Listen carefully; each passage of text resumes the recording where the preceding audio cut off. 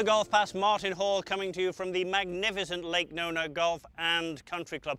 I've been teaching a long time. I've seen good shots, I've seen poor shots, I've seen some in the middle. Around the greens though, I see a disturbing trend. It's bothering me.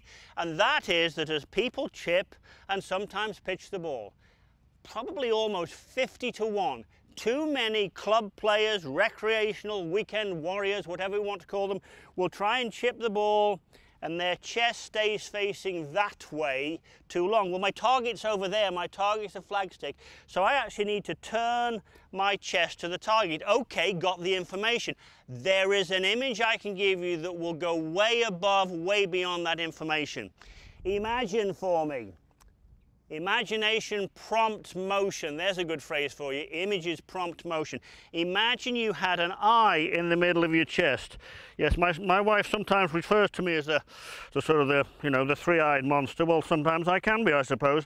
But that's an eye in the middle of my chest. And as I'm swinging through, I need to turn somewhat.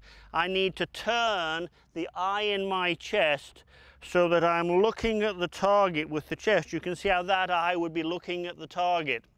So when I'm swinging, I'm not only mindful of the club, I'm not only mindful of the hands and the arms, I'm not only mindful of hitting down, but I have to train, I have to have this image that as I swing through, I'm going to turn my eye to look at the target. Now, what does that do? Well, it keeps the wrist stable. It gives some responsibility of moving the club to the shoulders, to the hips, to the body, so there isn't so much sort of wicked activity down there with the hands and wrists.